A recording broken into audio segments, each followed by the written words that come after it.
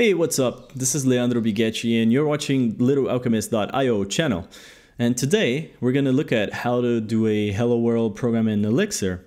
So if you just landed on this channel, be sure to check out my introduction video, which has some reasoning about why I created this channel and also some background about myself. Another good resource, especially if you don't know Elixir, is the blog post that I made, which I'm also going to link here.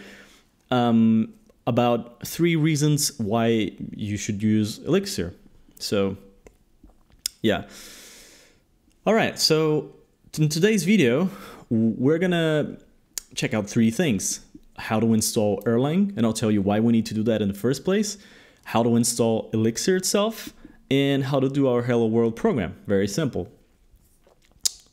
So Elixir, some quick background about Elixir. Elixir is a functional language, and it also runs on the Erlang virtual machine. And that's the reason why we need to install Erlang in the first place. So one thing I like to do is start from the Elixir website, which is elixirerlang.org. And this is a very good website. There's a tons of information here about Elixir. There's tutorials, there's a lot of stuff. This is really good. Be sure to check it out.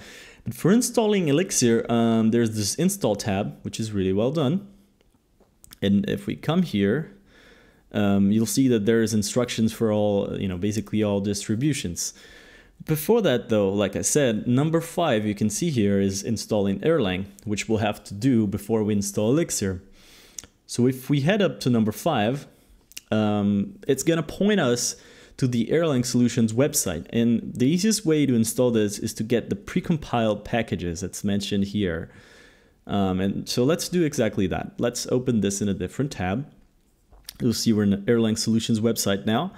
And what we want is the Erlang OTP.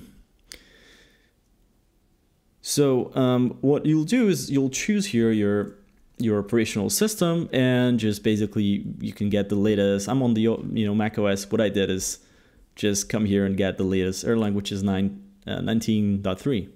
So you do that, you'll download, it'll install, and you'll be good to go. Once you do that, the way you can check is you can open a terminal and you can type Erl.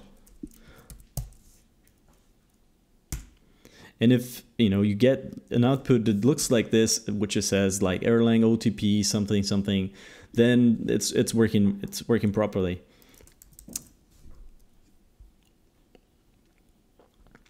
All right, so once you have Erlang working, we can come back here and head into the distributions part of it. I'm using Mac OS, so here there's 2 ways they suggest you install, by using Homebrew or Mac ports. I'm currently using Homebrew, so I basically just do this, update my brew, and then just brew install, which is super simple to do. Also Mac ports, super easy to install. You can see also that for Linux distribution is pretty straightforward. You either just have to use your package manager to install the package itself. Like in Arch Linux, for instance, it'll just resolve the dependencies for you, and it's already available in Pacman. OpenSUSE and Ubuntu, you need to add the external repo. So for instance, if you come here to Ubuntu, you'll see that you have to add the Erlang Solutions repo. Then you're able to install Erlang, and you can and then you can actually install Elixir already from the package, which is super cool. Yeah, so I guess in Ubuntu you don't even need to go to the Erlang and download the binaries. You can get it through packaging. Yeah. So yeah, also for Windows, it's super straightforward. There's just an installer, and you just next, finish.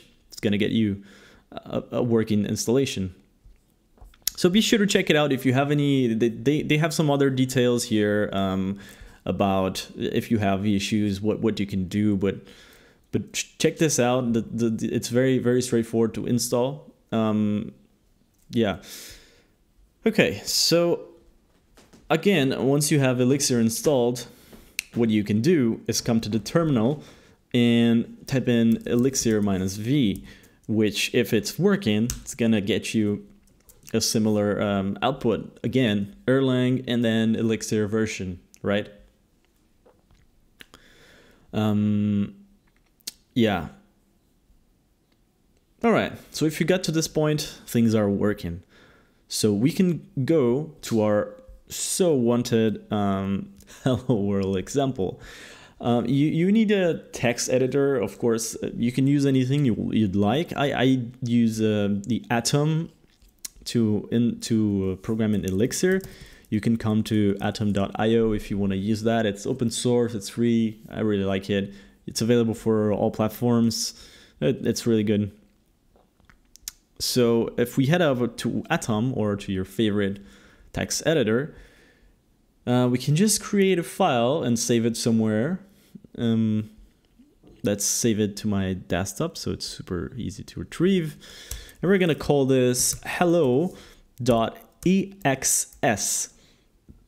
And here's a detail also. Elixir runs on two formats. You can have .ax like this, and you can have .axs like this. And the S means this is an Elixir script, which means in practice that's not going to be compiled to a Beam file, which is what the Erlang virtual machine runs. So this is a little simpler to deal with if you're getting started. So we're just going to create the hello.axs, which is the script version.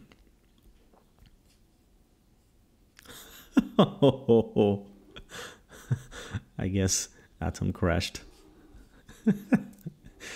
All right, let's do that one more time. Hello. Oh, actually created it. Let's open it. Ooh, Atom. Jesus.